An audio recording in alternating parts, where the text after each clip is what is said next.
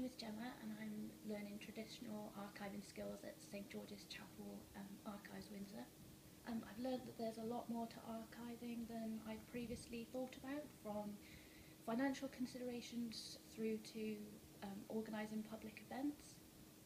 I think the worst bit is not being able to just dive into the collections and having to exercise some restraint. But it's been a great experience so far, and I'm really looking forward to the rest of the year. I hope to put together all my skills for the project with medieval Latin, and I hope to be able to read lots of original medieval documents.